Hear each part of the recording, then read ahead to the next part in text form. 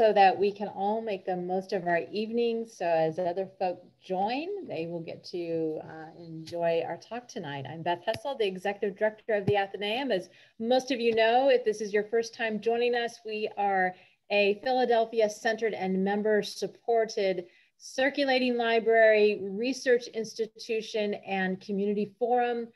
We are a lively group of people that enjoy having wonderful conversations about art and history, literature and architecture and the built environment in person when we're able to, and for now in our virtual speaker series.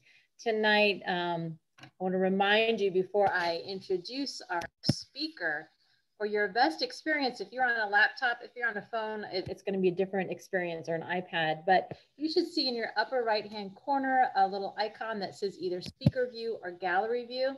If you click on that, you should get to the point where you only see the person who is speaking, and that will give you the best experience. So when Noel starts speaking, you won't see me or Tess Galen, but only Will and his slides, which are on the screen right now.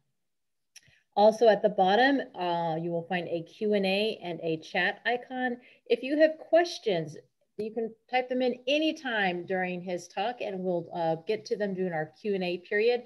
Please put them, I prefer you to put them in the Q&A section, but if you feel most comfortable using chat, you can put them in chat, and I will moderate those during that time.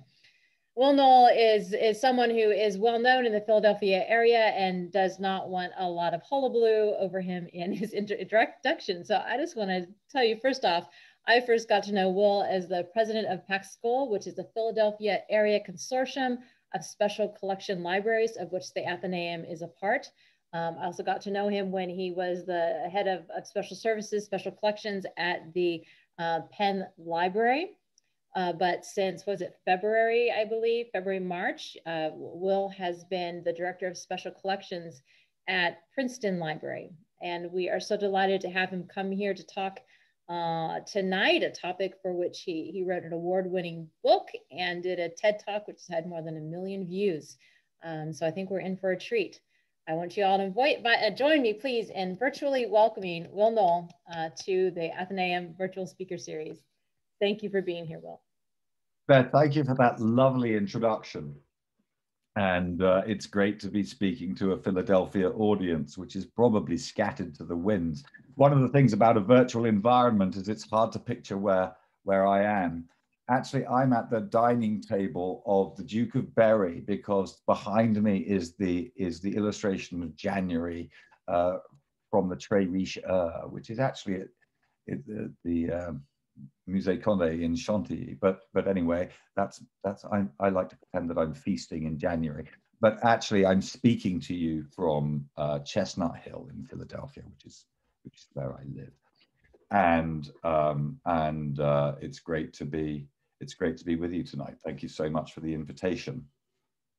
So I'm starting off with a picture of a man and a book. The man on the left is Archimedes, who was killed in 212 BC in Syracuse in Sicily, which was part of Magna Graeca. And it was a city-state, and it had made some politically bad decisions, and Archimedes was killed in the siege of the city by the Romans. He's a figure of legend. The legends may partially be true, but we will never know. What's really amazing about the man is his mathematical treatises, which are of astonishing brilliance. I mean, they really are kind of wonderful. And Archimedes, as he was writing, he was a real person and he had a real character. He liked to sort of demonstrate mathematical truths, and he would write deliberately fake ones. And so other mathematicians in the Mediterranean area would say, oh, I could have done what Archimedes did. And then Archimedes would write another role, and he would say, oh, but you know, that stupid mathematician Dolan, he misunderstood what I said, and it was a quite deliberate cheat on my part. So he was a mischievous person and a really brilliant person. And because he was brilliant, and he was a mathematician, very few people understood him. And because he wasn't very well understood, he wasn't much read. And because he wasn't much read, he wasn't copied very much. And this is a recipe for total disaster. Because if you are an ancient writer, the only way that you get to be known about today is because medieval scribes read you and copied you. Archimedes wasn't copied very often. So everything we know about Archimedes, we know about from just 3 books. And rather boringly for my story, they're called Codices A, B, and C. And we have about 10 treatises by Archimedes, 10 to 14, depends on how you count them and which ones are genuine. Codex A was last heard of in the library of an Italian humanist called Ridolfo Pio of Carpi in 1564, and he seems to have lost it. And Codex B was last heard of in one of the Pope's libraries in Viterbo, about 100 miles north of Rome in 1311. And he too seems to have mislaid it. Those 2 books did their job.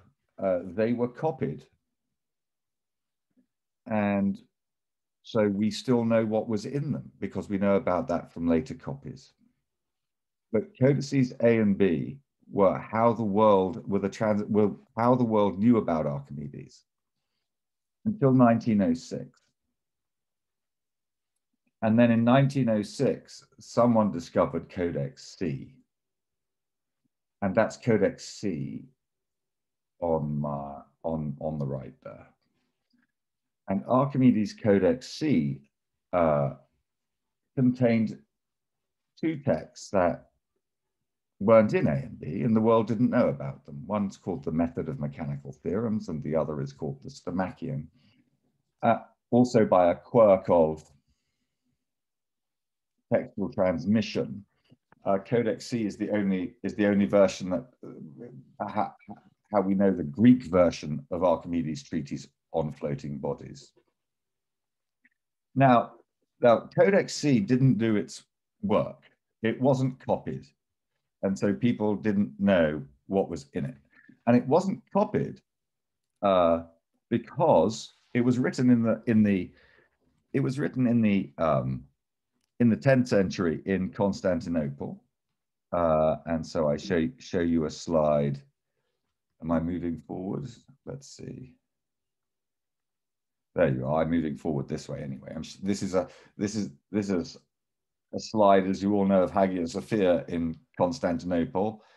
Funnily enough, Hagia Sophia was in part designed by Isidore of Miletus, who was important in the transformation in the transmission of Archimedes' texts. And I like to think of Hagia Sophia as a mixture of spheres and cylinders, which of course is something that Archimedes liked to play with too. But this manuscript was copied in the 10th century, and it lasted about 300 years before it was turned into a palimpsest. Now, what's a palimpsest? A palimpsest is a book that the parchment in this book is used to make another book. So a scribe wanted to make a prayer book, and he couldn't find the parchment. And so he went to the Archimedes manuscript and he took it apart. He unstitched it, unbound it, and then he scraped off all the text on the sheets that look like they're sort of books are constructed like newspapers. Lots of newspapers stitched together, so they have double sides, as it were, conjoint sheets. And the scribe scraped off all the text on these sheets, on all the Archimedes pages. And then he cut them down in the half and he stacked them in a corner. There wasn't enough parchment in the Archimedes book to make the choir book that he wanted to make. So he used 7 other books as well. He scraped off all the text of those 2. He scrapped them in the corner. He stacked them in the corner, and these books, the text on these books are essentially gone. So he picks up these sheets after he's cut them in half, he rotates them 90 degrees, and he writes his new text on top at 90 degrees to the old text. And the old text is therefore buried under the new text. It doesn't follow in anything like the same order. Text disappears into the gutter. It's been scraped off. The only question is how thoroughly. Well, let's see if we can find out how thoroughly. Here is a picture of the Archimedes Palimpsest as it was in about 1998. And what you're looking at is a prayer book. But can you see my cursor? No. Okay. But the Archimedes text is underneath the prayer book text, running at 90 degrees, and you might be able to see bits of it, particularly in the gutter. So you could just make out traces of it. It's extremely difficult to read. You can't really read it. But there it is. And the book survived as a prayer book, not as an Archimedes text, but it survived as a prayer book. And it was used as a prayer book. And in fact, being palimpsested is a rather useful fate for a text, as long as you get rediscovered, because you get reused in a religious context. And the context in which the Archimedes manuscript was reused after it was turned into a palimpsest was in this monastery. It's the monastery of St. Sabas. It's about 8 miles east of Bethlehem in the Judean desert. And it's been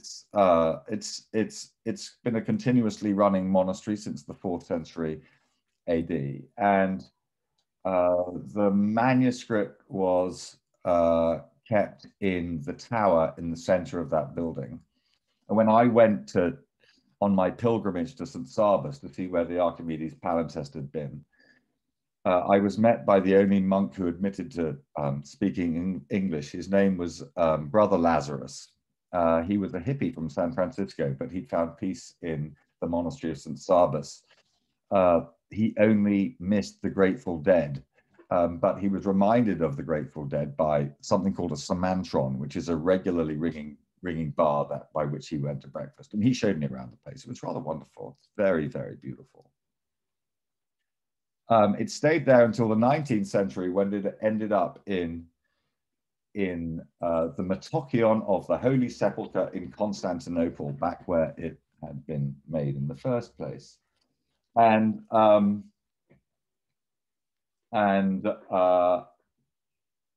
we know that it was there, to cut a long story short, because the manuscripts in this library, which belonged to the Greek Patriarch of Jerusalem, were catalogued. They were catalogued in 1899 by a man called Athanasius Papadopoulos Kerameus. So I'm going to call him PK.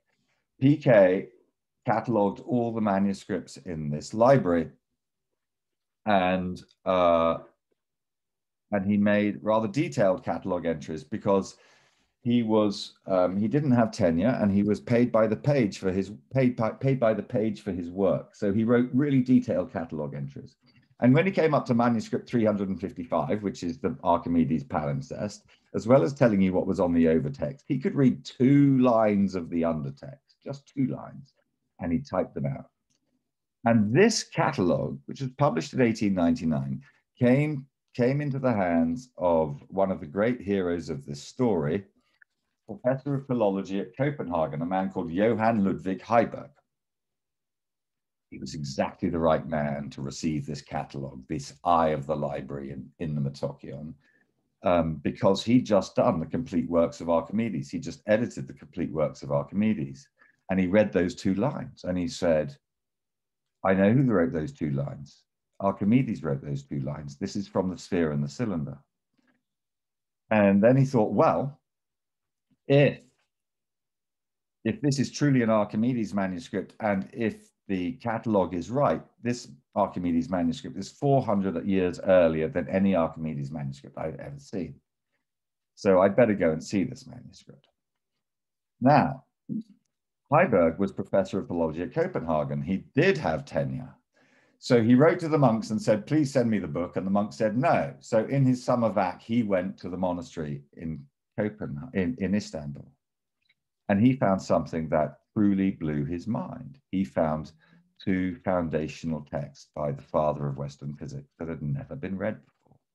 And we have his correspondence to his friend about how amazing it was to discover these two new treatises in this book. He could only stay there for a few weeks, and so he had photographs taken. These are the photographs that he had taken. And when we started work on this project, the photographs were lost, but we tracked them down. And you can see that you can see the prayer book text, and you might be able to see some of the Archimedes text in there, but it's very, very hard to read. And on the basis of his work, he had to do all his work again. He had to do a completely new edition of the works of Archimedes, which was published by Teubner between 1910 and 1915. And so Archimedes, Codex C had ostensibly done its work. It had been absorbed by Heiberg into the textual tradition, and the modern text of Archimedes incorporates Codex C in it. Codex C, such is the fate of books, so it got very famous. On July the 16th, 1906, big literary find, a savant discovers books by Archimedes copied around the year 900, and you'd have thought then that a medieval manuscript containing the unique text, the unique place that contains the thoughts of a very great man would be safe, but that doesn't happen to books. The fate of books is not so clear.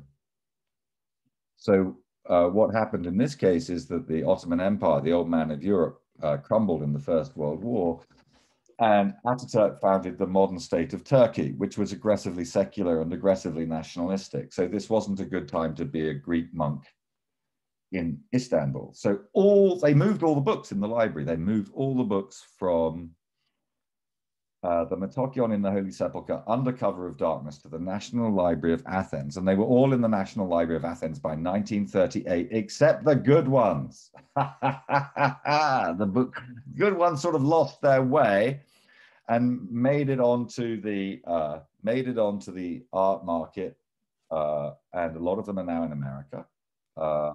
And a lot of Byzantine manuscripts in general in American collections come from an exodus of manuscripts from Greece and Turkey in the early 20th century, and most of them are illuminated. But the Archimedes Palimpsest wasn't illuminated; it was a great text. And it wasn't pretty. The reason I've actually got the Treviso behind me is because it's very, very hard to make the Archimedes Palimpsest pretty. That's what it looks like. This is a folio we might see again. It's folio 105, and on the right you see there's a sort of the page isn't quite square. Because it's made of parchment, and that's the armpit of a goat. And that goat has a claim to be one of the most important goats in the history of mathematics. It was grazing in a field outside in Constantinople. Someone chopped off its head, skinned it, and then a scribe wrote Archimedes' method on its back. And on that page is Archimedes' method proposition 14, which we will come back to. But Heiberg couldn't read it, and it's on that page, and we will see that page again. So the book was in private owner, but in private hands until throughout the 20th century, very hard to get hold of. But it was sold to a private collector in America for $2 million. And no one knew who this private collector was, but he did promise to make the book available for study. I found out who this private collector was. And so I got in touch with him and I lied to him 3 times. I said, I can read your book, I can image your book, and I can conserve your book. And he said, okay. And in truth, I couldn't do any of those things, but I knew I could find the people who could do those things. I was a curator of manuscripts at the Walters Art Museum at the time, and the owner came to drop off the manuscript. And it was then that I really started to appreciate how much trouble I was actually in. So the book suffered very, very badly in the 20th century. On the left of the screen there is a photograph that Heiberg had of the manuscript that was taken in 1906. And in the top right-hand corner of that left-hand photograph, you'll see M16. That's the 16th page of the Method of Mechanical Theorems that Heiberg found in the book. And it's on its side because, of course, Heiberg had to read it on its side. Now, the page on the right, the photograph on the right, is the same page. It is the same page.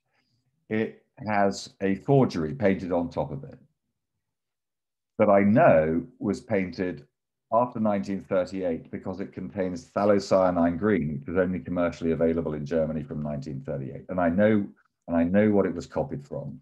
It was copied on a 1-to-1 scale from a reproduction in a book that was of illuminated manuscripts from the Bibliothèque Nationale that was published in 1928. So Heiberg was a clever guy. He read the text as best he could. And the owner was sort of betting that I would be able to do better than Heiberg. But I didn't know how I was ever going to do that when I had to read through 4 gold ground forgeries like that. And 2 of them were on the introduction to the Method of Mechanical Theorem, uniquely found in this book. Here's another example. This is what you have here is a photograph of, on the left, of Archimedes of the Archimedes Palimpsest containing the Stomachion. It's the only place in the world where you can see the Stomachion in the Archimedes Palimpsest, and that photograph was taken in 1906. The photograph on the image on the right is of the book taken in around the year 2000. Same page. And as you can see, the book has suffered very badly from mold. And I'm going to show you some pretty cool imaging techniques, but I'm never going to be able to reproduce that, which is no longer there. All the purple stuff is mold, and the mold actually eats through the parchment. So this book was actually in very, very bad condition when it was bought by the owner. Brought to me. It's the definition of a write-off. But he did bring it to me, and I was at the Walters Art Museum in Baltimore at the time, and I put together an integrated program of conservation imaging and research to see what we could do to save this book and to retrieve more Archimedes text than Heiberg could find. Now, it was an integrated program of conservation imaging and research, but I'm going to, for the sake of time and simplicity, I'm going to talk about the program and then the conservation and then the imaging and then some of the results. So there's the book. Here's the story. When I got the book, I got in touch with the Baltimore Sun, and the Baltimore Sun produced a story on it, which got picked up by the Washington Post. And it got read by this guy who wrote to me, and he said, "Dear Dr. Noel, read with interest your article in the Washington Post. It certainly puts our work into perspective. We here at the National Reconnaissance Office have a variety of equipment that might be able to help. If you'd like to get in touch, please do so. If not, good luck with your endeavors. Yours sincerely, Michael B. Toth, National Policy Director, National Reconnaissance Office." Now, I thought that this was pretty cool. So I got in touch with him, and actually, because it was a privately owned book, we couldn't use any of his equipment, but he volunteered as program manager for us as a sort of a weekend job, which was fantastic because I didn't know anything about program management. And he taught me about cost, schedule, and performance. He taught me about management reserves, and he built Gantt charts for me like that. And the way the program ran was that he would manage it, and I would be the public face, both for him and for the owner, and I would do the talking. And indeed, 23 years later, I'm still doing the talking here to you now. But Mike Toth is one of the great unsung heroes of the Archimedes project. So the conservation was essentially all done by Abigail Quant, who was the conservator of manuscripts, still is the conservator of manuscripts at the Walters Art Museum, and a wonderful colleague and a great expert on parchment manuscripts and their conservation. Started out by doing a whole battery of tests, and we sent materials to the Canadian Conservation Institute, where they have a wonderful lab. This is a tiny cross-section of the Archimedes Palimpsest, about the size of a pinhead. And what you're seeing is the stain of the Archimedes text on the top. We drilled through, by the way, a diagram with a straight line, so we knew that we could reconstruct the bit that we were missing. And then we analyzed the parchment underneath, and the really sad thing is that, you know, parchment is made of skin. It's made of the stuff your skin is made of. That is to say, it's made of a lot of collagen, which is a protein, and it's this protein that keeps your skin both supple and strong. But in the Archimedes Palimpsest, the protein in that parchment has broken down. And so this book is not like any normal parchment codex. It's actually much more like tissue paper. If you look at a detailed photo, it looks like that. What you're seeing is, you know, 4 lines of prayer book text. The Archimedes text you can't see, but we have to try and read it, and we have to try not to damage parchment that is really that fragile. The main problem that Abigail had was actually on the spine of the book. We had to take the book apart and read through the spine because the Archimedes text ran through the spine of the book, right? So you're now seeing the spine of the book as it was in 1998. And you can see that it sort of has 2 halves, and the lower half is rather mucky and brown, and that's okay. A conservator can deal with that. It's hide glue, which is used a lot to reinforce the structure of codices in the 18th and 19th and early 20th centuries. It's nothing that's difficult. Now, the white stuff on the top, technically that's called a polyvinyl acetate emulsion with a high chalk content. But to you and me, it's Elmer's wood glue. And Elmer's wood glue is tougher than the parchment that it sticks together. So it naturally took a long time to take the book apart. This is Abigail taking the book apart. I call this a rare action shot, but she doesn't like me when I do. It did take a long time to take the book apart. It took 4 years to take the book apart.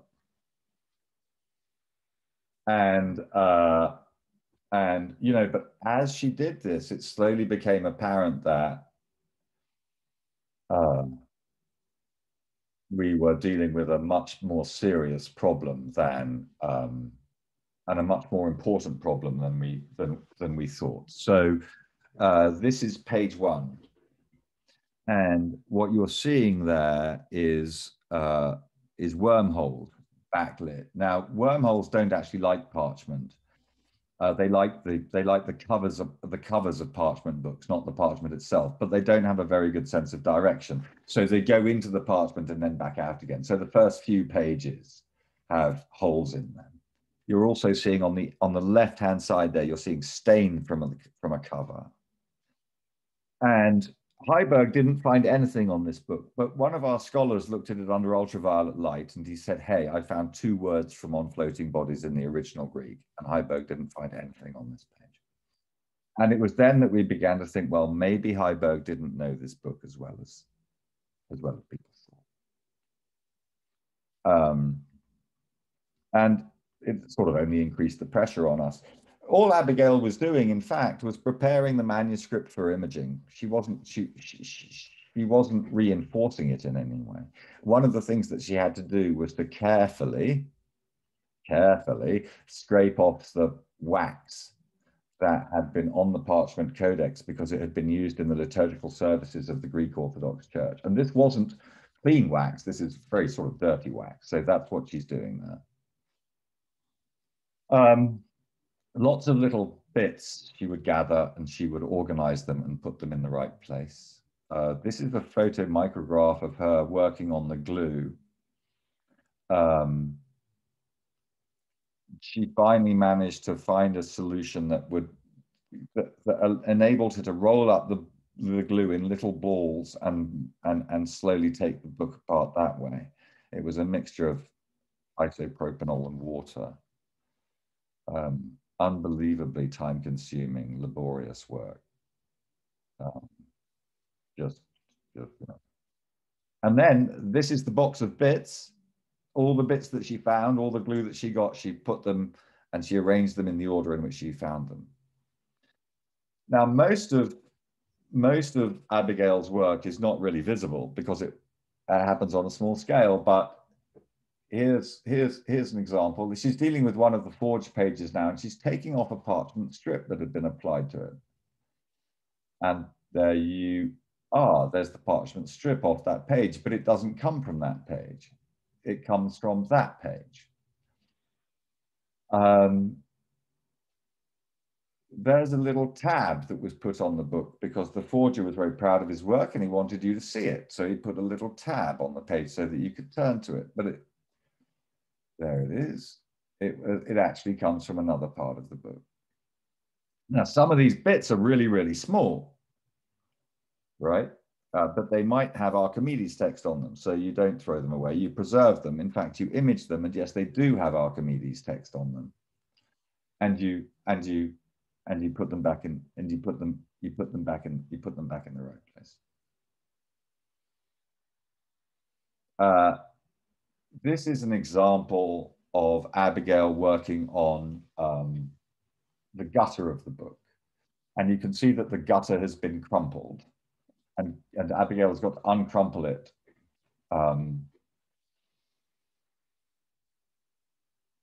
She's got to uncrumple it before it can be imaged. So there she is performing brain surgery.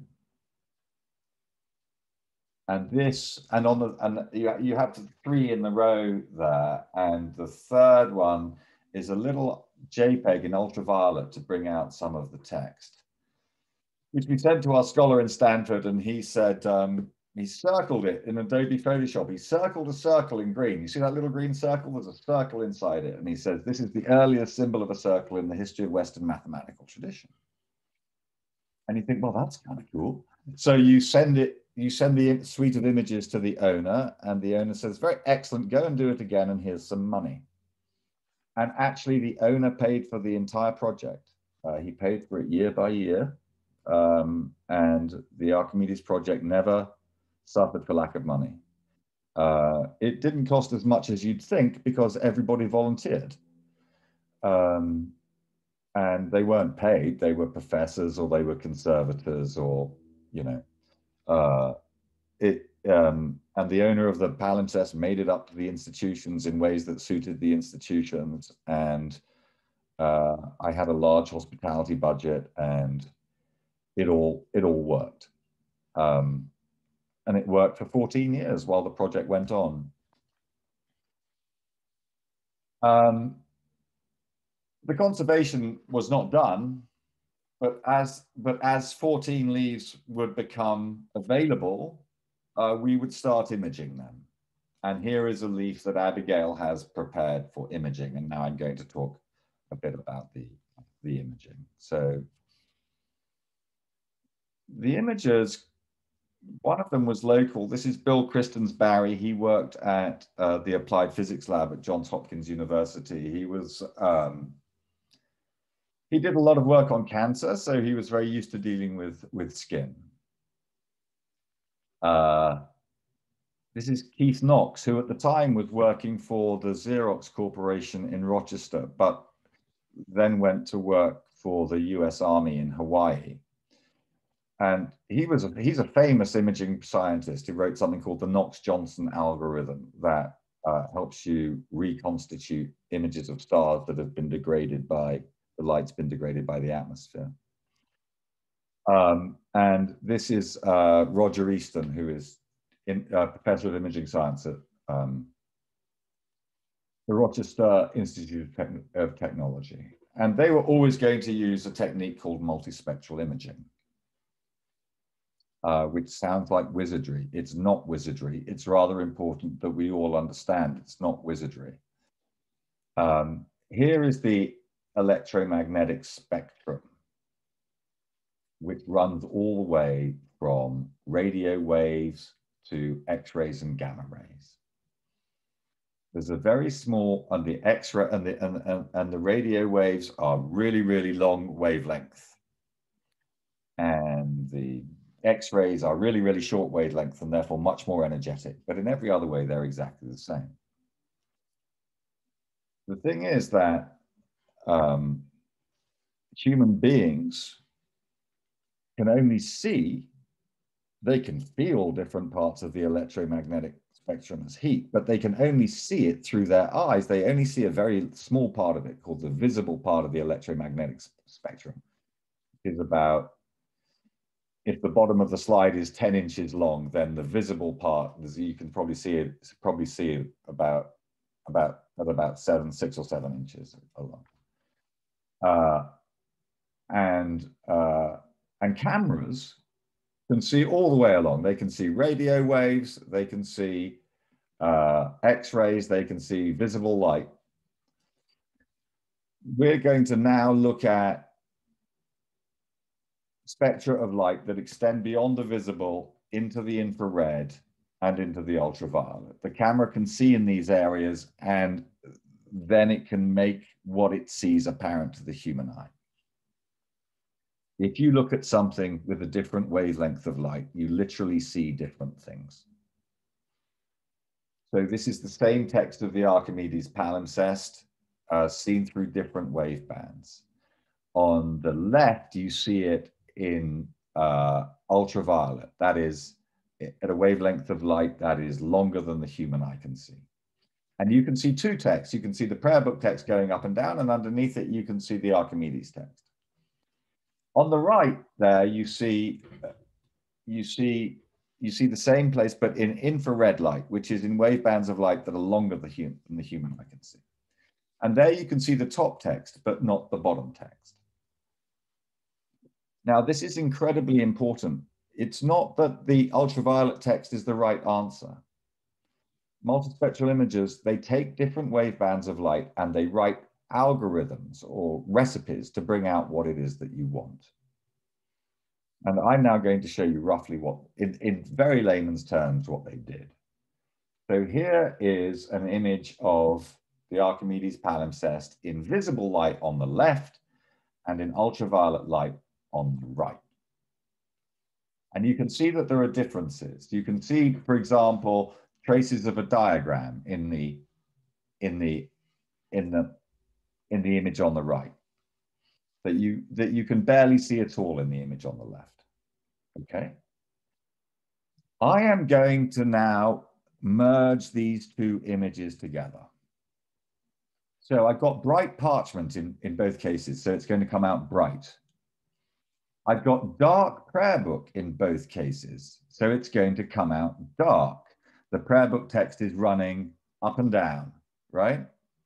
And then I've got a dark diagram on the right and a light diagram on the left, as it were. And that's going to come out dark, but in a different color. It's actually going to come out red. And that's what it looks like. And then you can see that there's a color cue that helps you distinguish the text above that diagram. It helps you distinguish from the text above. And this color cue was incredibly useful for the scholars in reading the Archimedes text.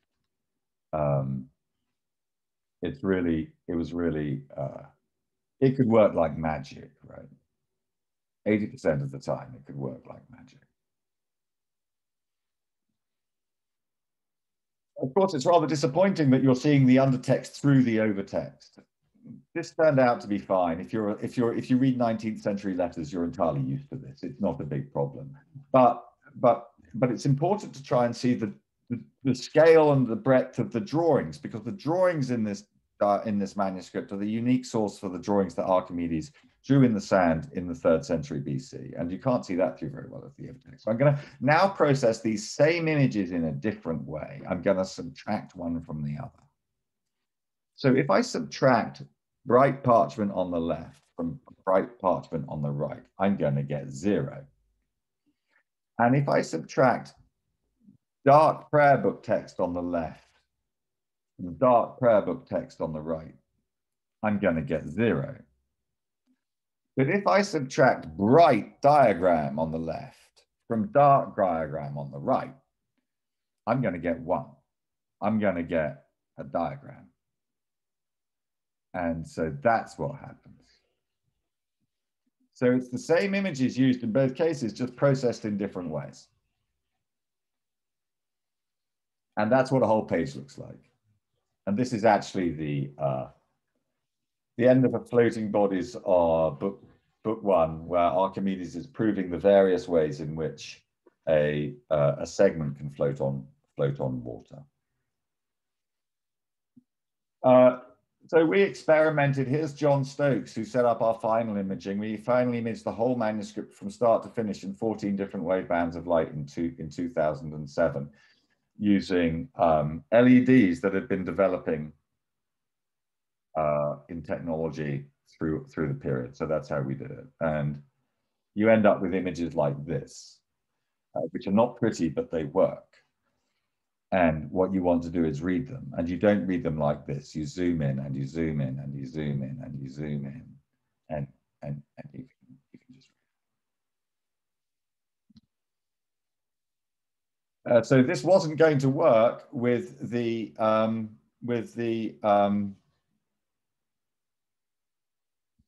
gold ground forgeries. I'm running out of time. I'll try and speed up.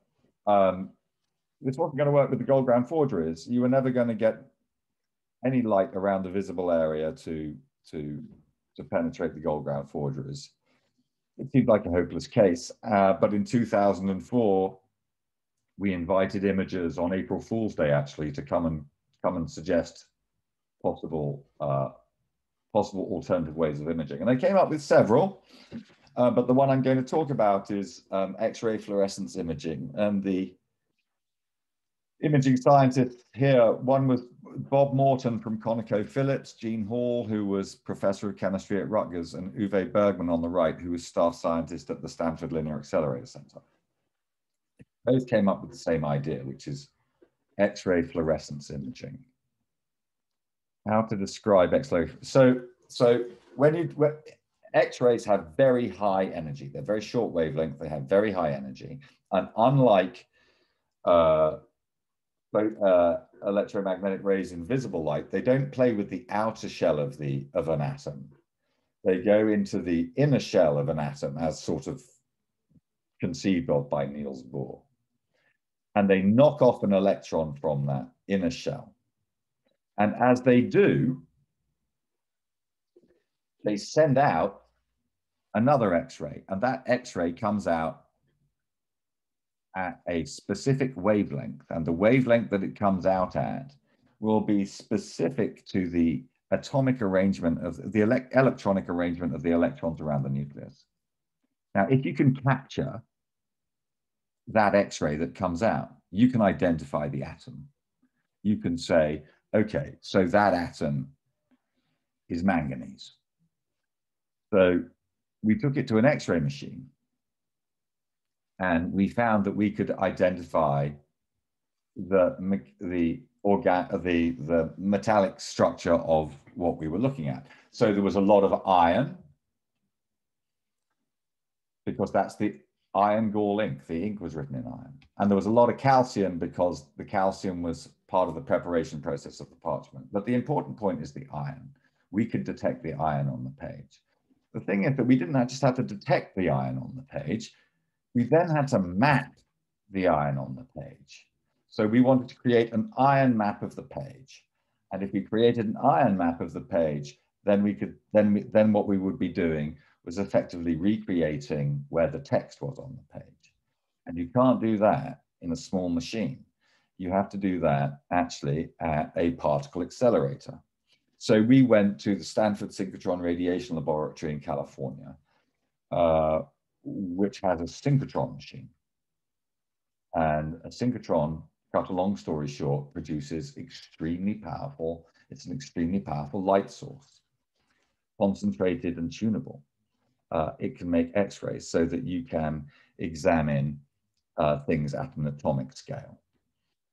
And so we took Archimedes to that beam. We were on beam line 6-2. And you can't move the beam. So Archimedes had to go on an XY stage, and you can see the leaf on an XY stage there. The beam, the X-ray comes out of that tube on the right, it bounces off and it's picked up by that detector on the left and it's mapped. And this was incredibly exciting to try and do. And we did it, just about, for those pages that we really needed to do it. And so that's what it looks like. Now, I'm not saying that these images are easy to read. In fact, they're incredibly difficult to read because the X-rays, you've now got 4 layers of text, and it's just really, really hard. And you have to be a nutcase to want to read this. But such nutcases do exist. You know, if the text is important enough, such nutcases do exist. They're called tenured faculty. And here is Nigel Wilson of Lincoln College, Oxford, who was one of the people that transcribed the Archimedes text. And here is Reviel Netz, who's professor of plastics at Stanford. Together, they transcribed the Archimedes. And I'm just going to talk about some of the things. So we started out when it was a learning process. Our early images weren't very good. Here's an ultraviolet image.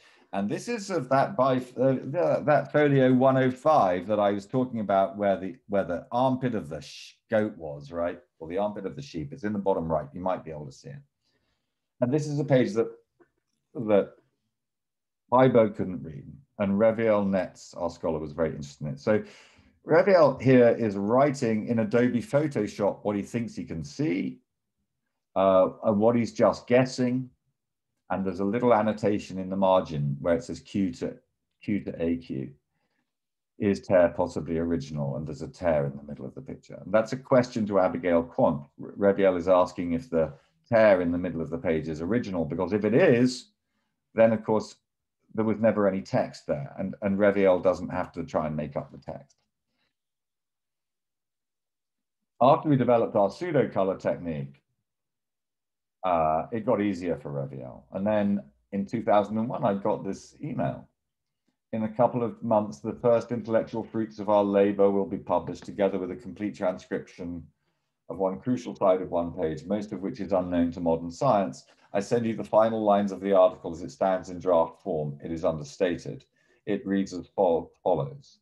To sum up then, the new reading of Archimedes' Indivisibles proof should call for some reconsideration of the position of Archimedes in some key areas of the history of mathematics, especially the 2 related fields of the calculus and of infinity. This was pretty cool. Essentially, Reviel found that Archimedes was calculating with 2 sets of numbers, and he knew that in each number there was as many things as you could have, as you could possibly think of. And so he was saying, essentially, I'm dealing with 2 numbers, and I can't tell you how many things are in each set, but I am telling you that they're the same.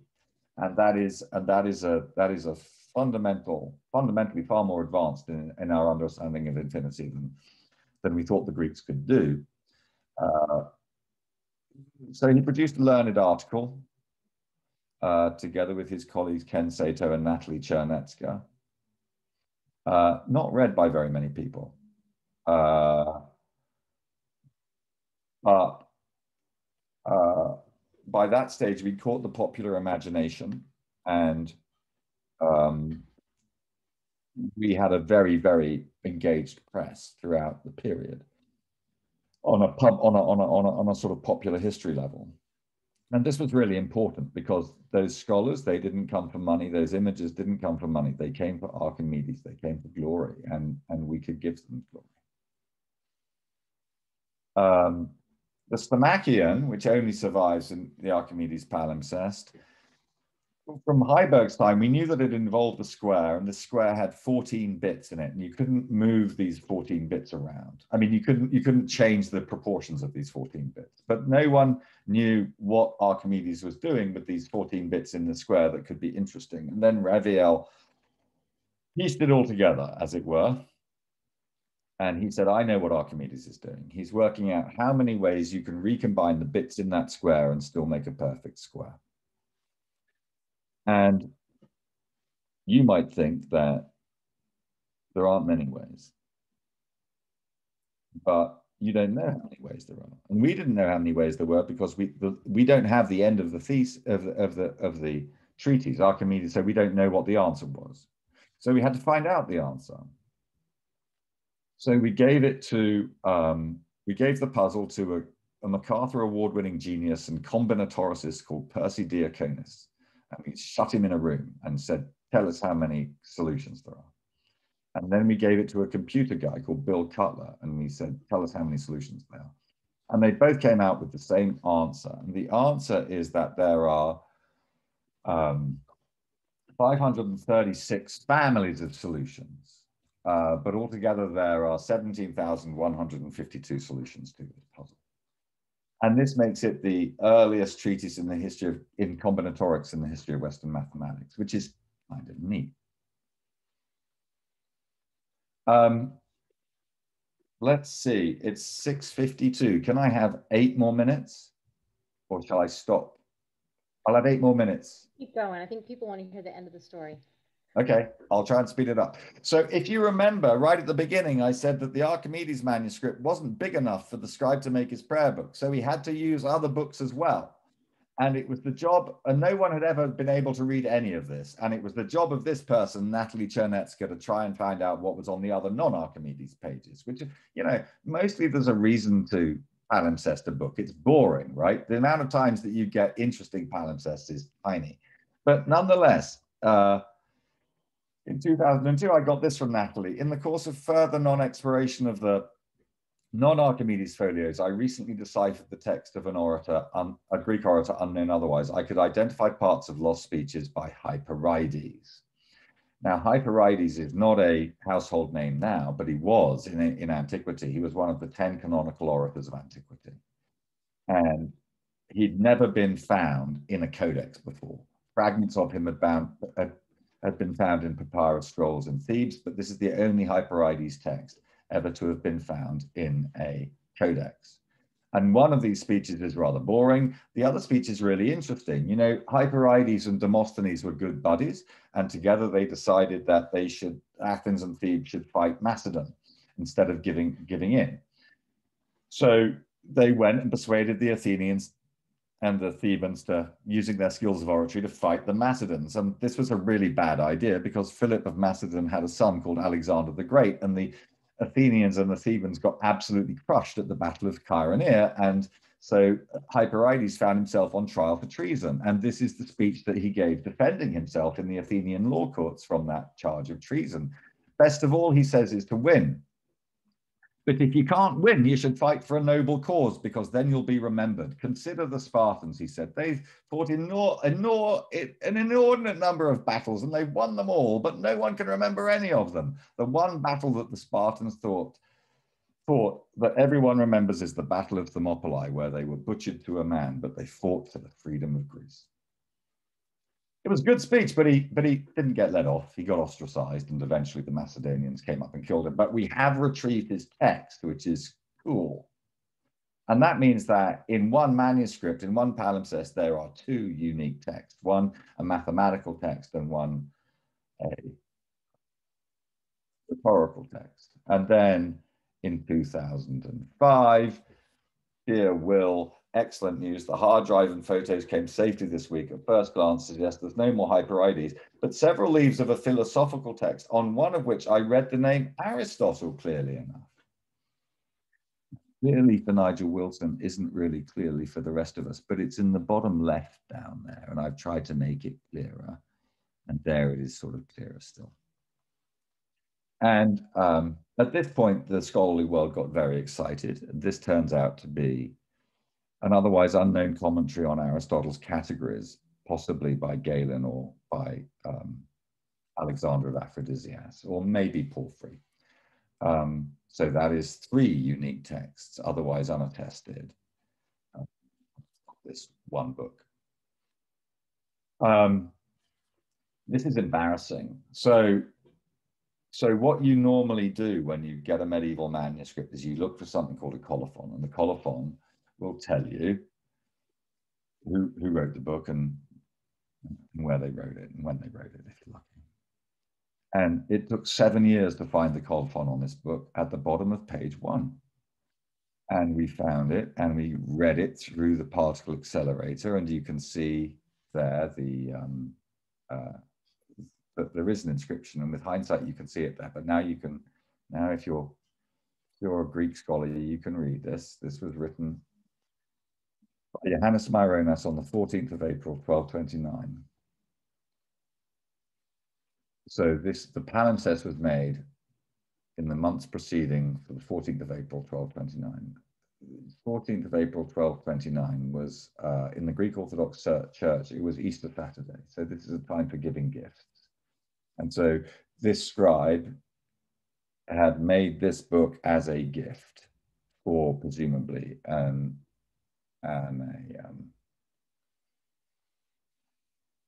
religious institution. And we know it was Jerusalem because the prayers belong to the Jerusalem rite. Now, 14th of April, 1229 in Jerusalem was about 8 weeks after Frederick II Stupor Mundi had released Jerusalem from Muslim control. So this was not a time of great cultural flowering. This was not a time when you were going to go out into the fields and murder a bunch of goats to make a new book. This is a time when you were going to save your soul and go to a library and reuse that which was safely in your library next door. That's what happened in this case.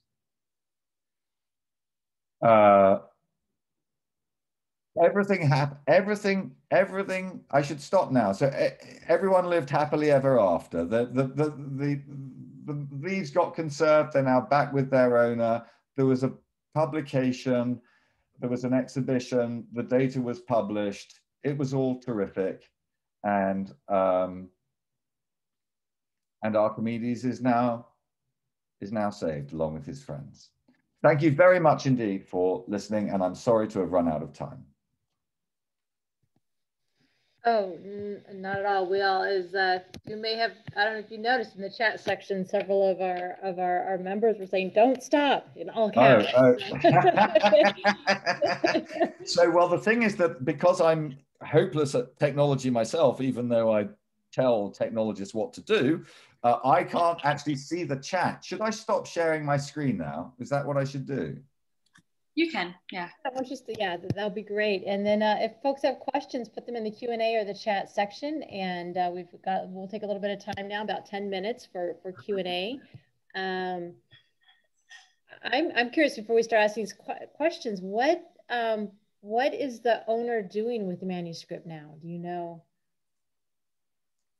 Well, so the owner is clearly a wealthy man, and he's a book collector, and a great book collector. And one of the things about books is that after you've collected them and you've read them, there's nothing else to do. But the owner wanted a project, and this was a great book for a private owner to undertake a project on. And I think he got, a huge amount of great pleasure by seeing the whole project unfold. And now it's in his library, and it's kept as individual leaves. And I can tell you that it is kept in better conditions than I've seen in any institution it's kept very well. And had he known when he bought it that there was this project? No, he made the project. I mean, I made the project. I mean, he bought the book with intention of funding a project to see what was in the book and to see what could be got. But he started the project. Do you know if he's left the book to eventually, or his library in general, that if he's left it to any institution or? No, I don't, and I haven't asked him. I don't. It's not sort of my business, I think. But I will say this, that I have a slightly iconoclastic approach to cultural heritage. I don't think that the greatest things should all be in libraries managed by Ivy League institutions. I think the important thing is that things survive and that the right people get to see them. And actually, I do think that having your library right next door to your seat of government is a really, really, really bad idea. Because they're subject to terrorist attack, for example. And the manuscripts at St. Catherine's Sinai have survived because St. Catherine's is in the middle of nowhere. The manuscripts in Constantinople didn't survive because Constantinople got pillaged by the Fourth Crusade. You never know what the fate of a book is going to be. But I think that the Archimedes Palimpsest has been extremely well looked after over the last 30 years. It was extremely badly looked after for the 80 years before that. It was extremely well looked after for the 800 years before that. And we just don't know what's going to happen next. Well, Aaron's wondering how you were confident that submitting the manuscript to a giant surge of X-ray light wouldn't irreversibly damage the text. Yeah, that's a great question. So, of course, we were pretty worried about this. And so we did a lot of tests. And we tested and we tested and we tested. And in truth, you know, it sounds like this friend knows what he's talking about. So every time you expose anything to any photons, you're going to degrade it. The question is simply how much.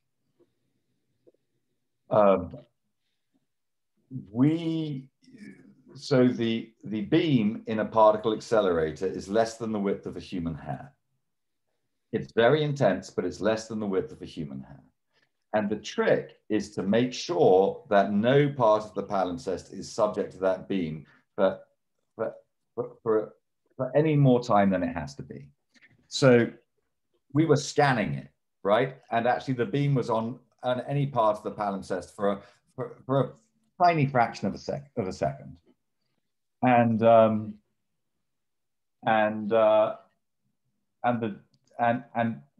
you can do a calculation as to how much you're going to degrade the thing. And we did do a calculation as to how much we were going to degrade the thing. And we decided that the science was there that we weren't going to degrade the thing very much unless the XY stage jammed, in which case it would be like burning a cigarette hole through it. So we had to create enormously elaborate mechanisms so that if the XY stage jammed, then the beam would be shut off instantaneously. And you know, there were any number of precautions that we had to undertake. But scientifically, we should have done a very, very small amount of damage because we know how much we exposed the manuscript to, and we couldn't see any evidence of damage. That's so interesting. It feels like science fiction, and I love it. This is fascinating. Katerina says, thank you so much for the wonderful presentation. She would like to know, to ask how many scribes are identified for the lower text, Archimedes, Hyperides, Aristotle's commentary. Yeah. So the Archimedes text was written all by one scribe. And luckily he had a rather regular hand. And reading Archimedes, I'm not saying it was easy. It turned out to be easier than the other texts because the scribal hand was very regular, and Archimedes actually had a rather limited vocabulary. He was a mathematician after all. So you didn't have a huge range of words to guess from. His language was rather formulaic. But with Greek oratory, it's much harder because your vocabulary is much wider. In the end, you know, there were 8 manuscripts altogether, and they were all partial. And the Archimedes was all one hand.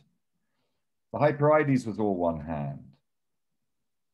The scholarly commentary, if I remember, if I was ever told, I can't remember.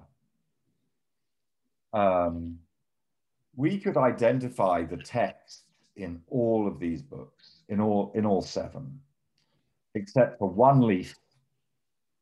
And there is one leaf of undertext that has never been identified in the Archimedes Palimpsest. And normally you would say, well, the chances of that being interesting are tiny. But this is the Archimedes Palimpsest, so we just don't know. And it was just, we frankly couldn't get the technology to read this page.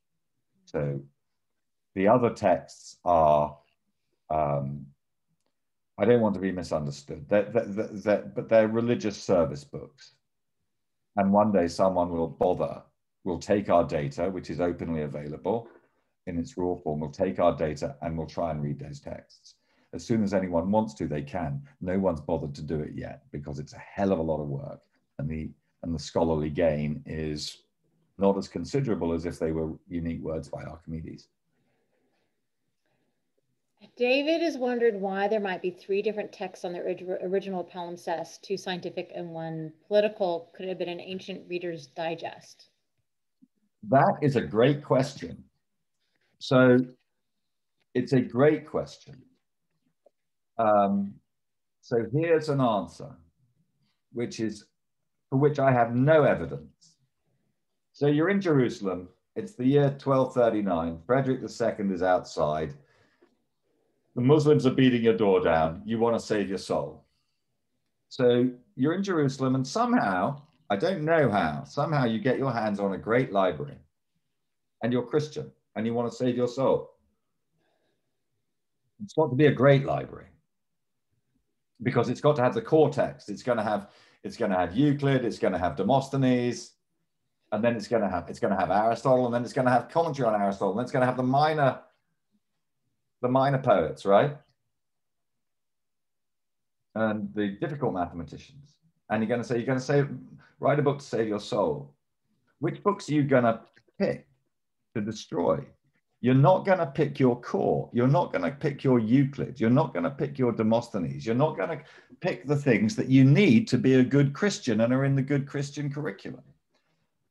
So you're not going to pick Euclid. You're going to pick Archimedes, and you're not going to pick Demosthenes, who's a model for your oratory. You're going to pick Hyperides, whom you barely know. And you're not going to pick your Aristotle. You're going to pick a commentary on Aristotle by some boring third-rate dude, you know. So that's how this was taken. And I have no evidence for that at all. Oh, good deduction, though. Arthur's wondering if the whole Archimedes text was read, if you're able to read the entire text. Yes, depending on what you mean by read. So our job was to make images, not the best images in the world, because you could spend a huge amount of money. I mean, you know, you can spend an infinite amount of money on making photographs that get ever better. We only needed to make photographs that were so good. We only needed to make photographs that were good enough so that the scholars could read the text or guess what was there. And that's what we did. So the scholars could read all the text. They're not guessing. They know what's there. Can you see it? No, I can't see it. Quite often I can't see it. Quite often there are holes. But the scholars know what's there. So in that sense, we could read all of Archimedes, yes. 2 last questions. One from Susan, wondering if, going back to the manuscript and its owner, wondering if major libraries try to keep track of the locations of manuscripts that are in private hands. Yes. Yes, we do. And we know the scholarly world knows where a lot are. And great collectors often have relationships with curators and administrators. So the right people know where books are. And for medieval manuscripts, the Schoenberg Institute for Manuscript Studies has a database that tracks manuscripts that show up at auction, and has been tracking these manuscripts, and it's gone back and looked and tracks all manuscripts, and it's got about 300,000 records, and so we can see when manuscripts come to auction and when they come back at auction, and normally we know where they go. And so the answer is yes. Most private collectors are very generous with allowing scholars to see their text. The owner of the Archimedes Palimpsest is a very private man, but if you have a really good reason and you know what it is that you want to look at, then somebody like me is going to provide an introduction, and you will be able, as a scholar, with a good research reason, to see the thing that you need to see. Not all private collectors are like that, but most are. Fascinating. Laura, with our last question, says, let's go back to the beginning. Why did Isidorus of Miletus select to transcribe this text almost 7 centuries after Archimedes' death? Okay, yes. So Isidore of Miletus is kind of important, because Isidore of Miletus was probably the guy who copied them from scrolls into a book, which was happening around that time. And so he didn't copy the scrolls that Archimedes wrote. The scrolls that Archimedes wrote had long gone, but they'd been copied and they'd been copied. And Isidore of Miletus decided that he wanted to create a corpus of text by Archimedes. So he tracked down where the scrolls were, some surviving scrolls, and he put them together. Why did Isidore of Miletus do this? Well, one of the things about Archimedes is that although he is incredibly difficult, incredibly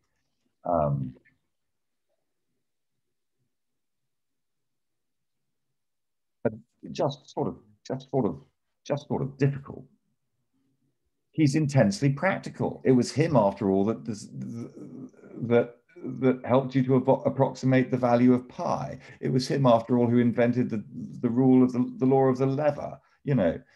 This is the sort of thing that Archimedes did. He was interested in the weight of things and how to measure things. And so an awful lot of the people that are interested in and have helped read Archimedes are people who have a deeply practical bent. And Isidore of Miletus was an architect, and Hagia Sophia is built out of sphere and cylinders. And other people who are interested in Archimedes' writings are, for example, Piero della Francesca and Leonardo da Vinci. These are people that they've not only got brains the size of planets, but they've got a deeply practical application that they want to do, whether it's perspective or flying machines or massive churches. Thank you. There's one question now that some of us wondering, and the image behind you. Oh. The gentleman in the blue gown has some sort of, he's wearing some sort of black object with a gold, like a dagger end or something, handle. What is that? Yes, no, I want to know what that is too. And I only noticed it earlier today. And the truth is that the Limburg brothers, they were deeply weird people, and they paint things that you think make perfect sense, and then you realize when you look really closely at them that they don't make sense. There are bodies that don't make sense, and I'm not gonna begin to guess what that is. You might want to. And some scholar probably has, and I might go and find out. If anyone wants to look up this further, it's the calendar illustration for January in the Très Riche. I do know that in the calendar illustration for February in the Très Riche, there are some peasants doing some rather naughty things rather more obviously. But I'm a bit embarrassed about that. And when I put up, so next month on the 1st of February, I'm going to put up the calendar page for February, but I'm going to put up a detail that doesn't include the pudica of these peasants.